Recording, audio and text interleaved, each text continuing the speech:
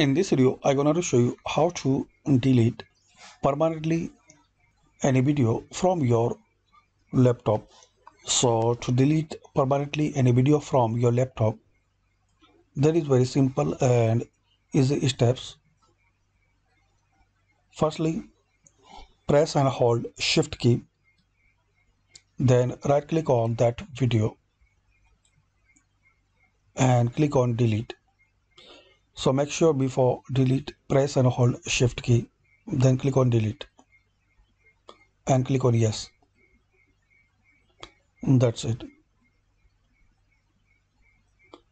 Press and hold Shift key, then right click, then click on delete. Are you sure that you want to permanently delete? Click on yes. So like this we can delete any video from laptop permanently.